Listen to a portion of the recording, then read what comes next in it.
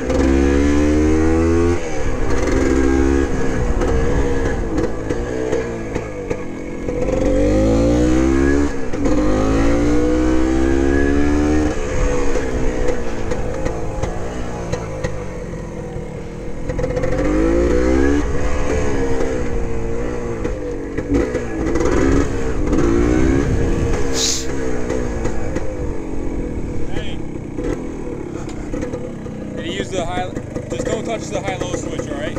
Okay.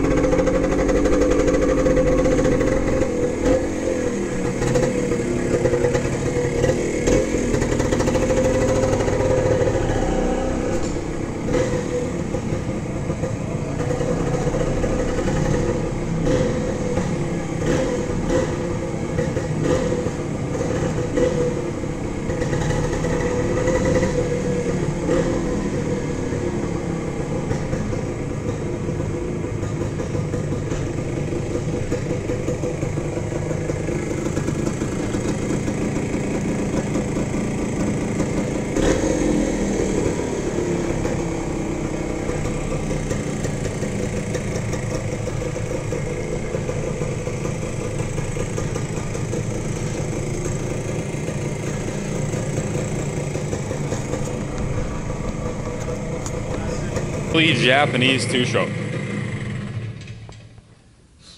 How was it?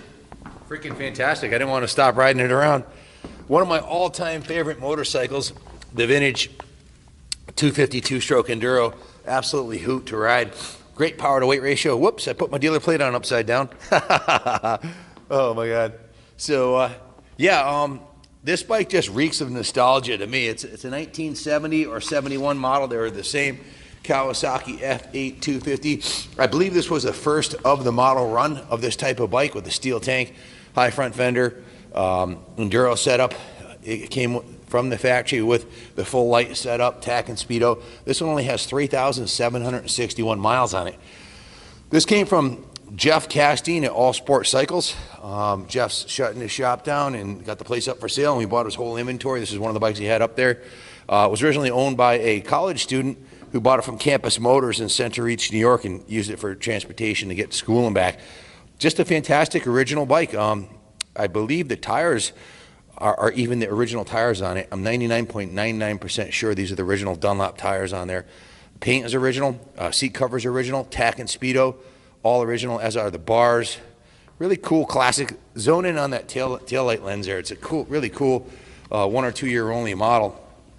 We've got a nice work order here with a bottom line total of $1,839, including 6.5 hours of service labor and 9.5 hours in the detail shop. I'll read this off to you, exactly what the boys did to get this thing looking the way it does. It's been all cleaned up. It's got a new battery in it, new spark plug resistor cover, brand new chain, brand new exhaust springs, brand new handlebar grips, new fuel line, 6-volt horn, and new 6-volt horn, of course, new gear lube, quart of MTL Maxima gear lube, and a 6-volt taillight bulb. All the parts were purchased from our friends at Parts Unlimited. Napoleon specifically. He's right over there. What's happening, Napoleon? How you doing, brother? Beautiful bike.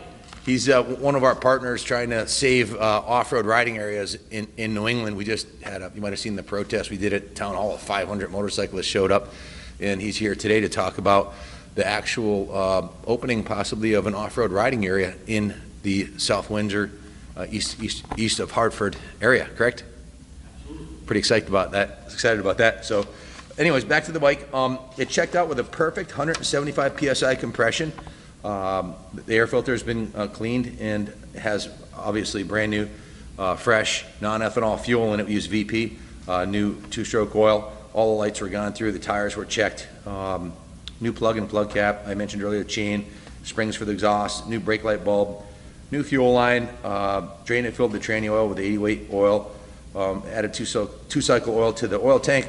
They also disassembled the front brake because it wasn't working properly. They took the wheel off, cleaned the brakes, adjusted the front brakes, put a brand new air filter in it, actually. I forgot, that's further down the list here.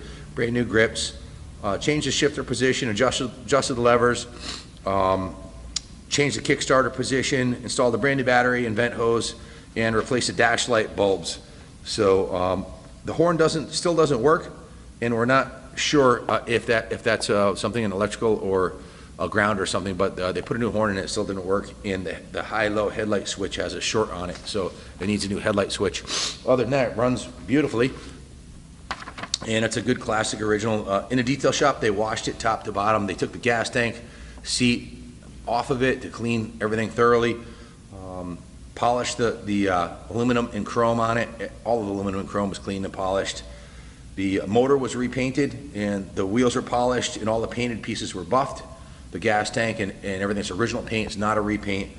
The headlight bucket was repainted, and some miscellaneous parts on the bike were taken off and vapor blasted and cleaned. I believe the shocks, we have a new vapor blaster, so they took some of the components off. Just a good thorough all day, 9.5 hour top to bottom rotisserie style detail while maintaining the original patina and color of the bike without any touch-up work on the tank or paint. So that's about it. Like I said, bottom line on the work order was $1,881. It's not perfect. It's a 50-year-old dirt bike. It's got a couple of, a little bit of patina on the paint job, and little tiny ding in the rear fender right here. You can see. Let's take a look at that. Little tiny ding right there. A little tiny blemish on the original seat cover here and here. The paint isn't perfect, but it's got this really cool, look at the gas cap on this thing. This is a massive original steel gas tank. They don't make them like that anymore. Great graphics on it.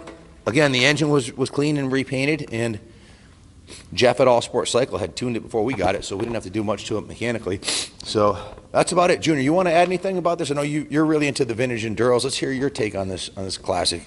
Not a whole lot to say, guys. Back when everything was steel, early model Japanese two-strokes, Yamaha led the craze, and the Kawasaki one-upped them here with the rotary valve inducted 250 F8. I think this is the first F8 we've ever brought through in this kind of shape, aside from basket cases and resto candidates. But 19-inch front wheel, those big Dunlop DOT-approved universal trials tires. Guys, the headlight was working. Unfortunately, Wizard couldn't figure out the short, and instead of chasing it for hours and hours and having to price the bike out of the market, mechanically, the bike is all set. Electrically, it leaves something to be desired, possibly a new headlight switch and the horn issue looked at. I'm pretty sure Jeff at All Sports Cycles, these are new fork boot rubbers. I'm 99% sure Jeff did these in the fork seals. I didn't get a work order from him, but the bike was in good running order when we got it. We just went through and did everything I said we did to it. It has the original foot peg rubbers on here, which are the original, kind of a porcupine look, kind of a unique original. It has original chain guide, upper and lower, and the pipe guide. It's original matching numbers. Beautiful bike with the kickstand. There is a little bit of tape patching a hole on the seat right here. I want to disclose that. I didn't even see that. Yeah, I just noticed that. And of course, on this side, there's a little bit of patina on the paint job, and a little bit of touch-up paint was done on it up here. It's original paint, 50-year-old classic. So with low miles, it runs great. Surely to go up in value. If you have any questions, give us a call, 860-454-7024. Good luck bidding on it, and God bless America.